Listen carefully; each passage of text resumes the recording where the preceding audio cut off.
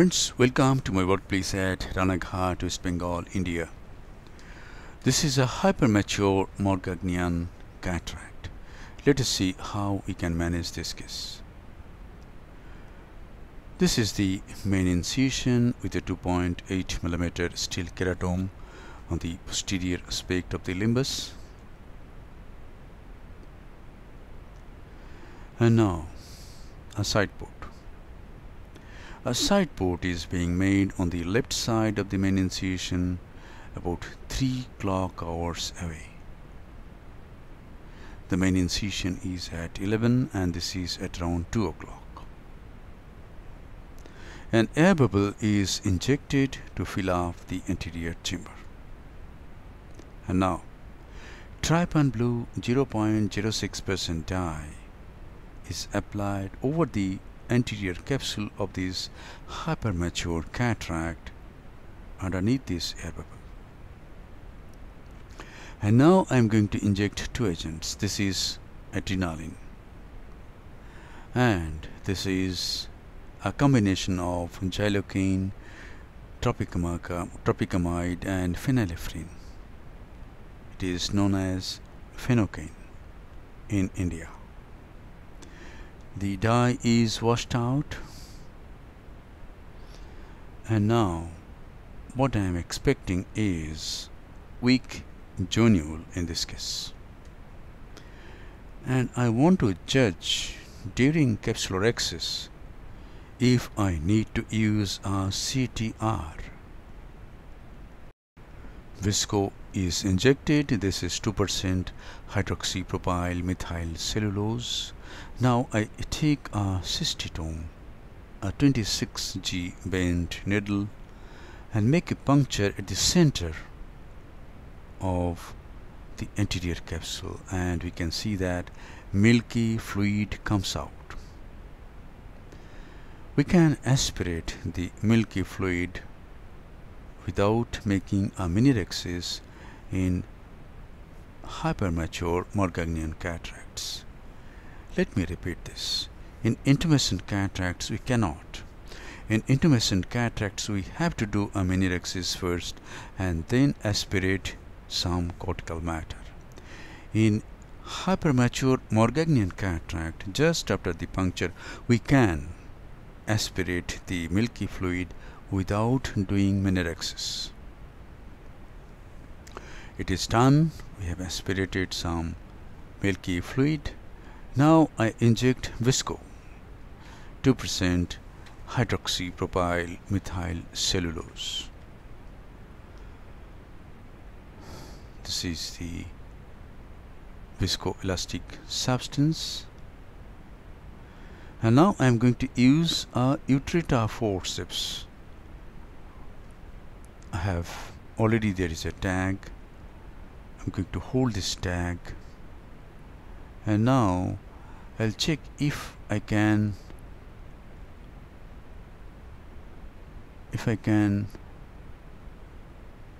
do a Rhexis.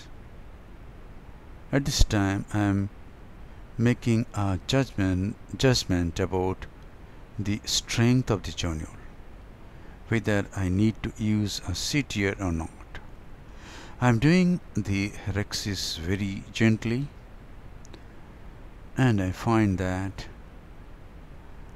I need not use a capsular tension ring in this case. So the Rhexis is done. The size of this Rhexis is about 4.75 mm.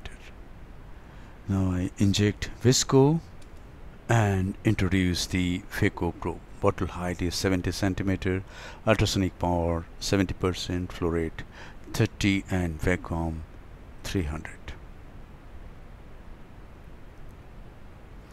The Phaco needle goes in, and now what to do? Should I do direct chaff? See, this free floating nucleus is very tricky to manage. What I am planning is to start eating off this pie, this idli like substance. In South India, idli is a very nice breakfast. And this hypermature Morgagnian cataracts is like a floating idli. You just start eating off the pie from one side. Don't bother about dividing the nucleus. Just tilt the nucleus and start eating it off. Since I have used low vacuum and low flow rate, I am not much afraid of catching the posterior capsule in this case.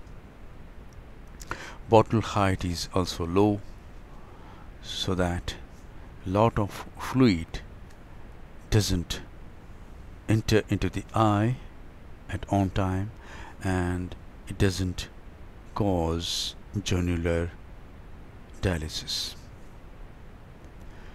So I'm just emulsifying the floating nucleus bit by bit. This is a hard nucleus, that's why the ultrasonic energy has been increased to about 70%. This is real-time surgery, and you can see how slowly I'm going about the nucleus.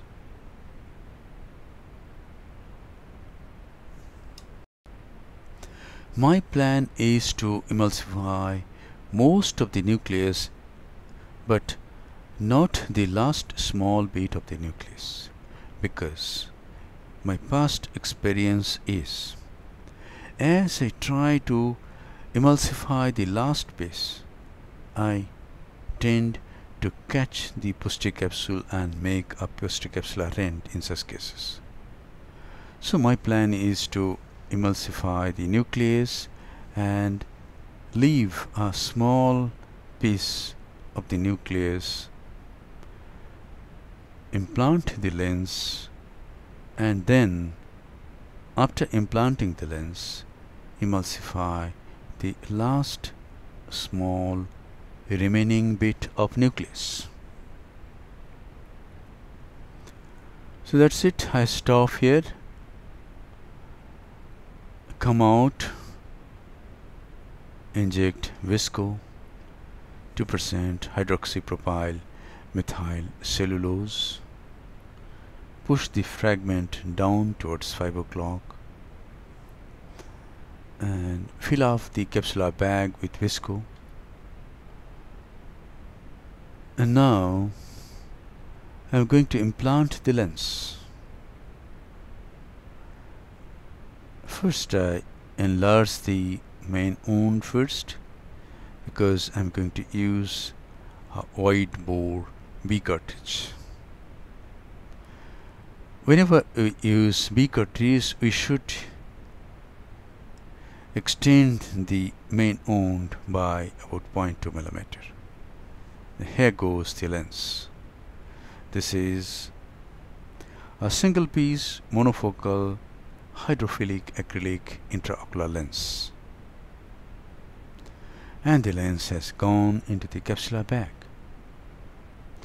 Inject some more visco so that the corneal endothelium is nicely protected. After injecting a bit of visco,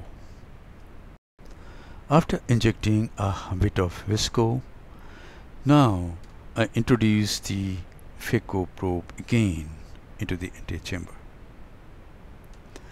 and emulsify this last small piece of nucleus over the intraocular lens. And this is a sure short way of protecting the posterior capsule.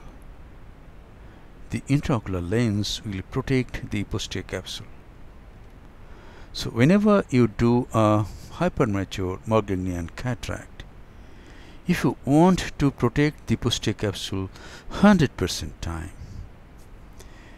keep a small bit of nucleus, implant the intraocular lens first, inject some visco, push the intraocular lens behind, and then emulsify the small piece, bringing it at the center of the anterior chamber. So we have done it. Now as I clean the visco, let me tell about the patient. The patient is a very unfortunate man. The patient has lost his right eye owing to corneal ulcer. There is a large corneal opacity and the patient cannot see anything with with the right eye, and this is the only eye the patient had, the left eye. So a one-eyed patient, and I dared to do this surgery.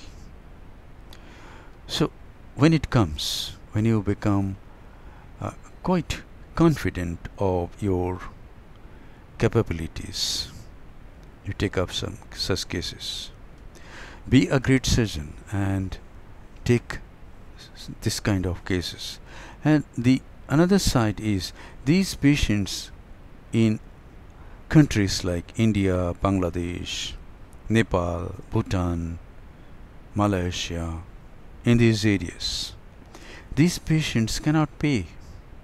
They can pay only a small bit, probably just the cost of the surgery. So just to help these patients out, we do this kind of surgeries. Now let us come back to the surgery. This is cleaning the capsular bag. I'm irrigating the capsular bag and aspirating all the cortex. The lens is nicely placed in the capsular bag. The size of the Rhexis was about 4.75 millimeter. Why? Because if I try to make a large Rhexis in such cases, we may go into the area of anterior genular insertions, and then it will be a big problem. So in such cases, I always try to do a Rhexis of just about 5 millimeter or little less than 5 millimeter. Hydro has been done to close the side port. Now this is the final lavage of the anterior chamber. All the visco that was sticking to the corneal endothelium is removed at this time using the aspirating port for irrigation. And now this is the last step of the surgery. I am hydrating the wound with Moxifloxacin. As I hydrate this wound, some amount of Moxi goes into the anterior chamber. And now I check the intraocular pressure, find it okay, and conclude the case. Thank you very much for your attention. Hope this video will help you in developing your surgical skills. It will inspire you to take up difficult cases like this, and it will give you some tips and tricks to manage such cases.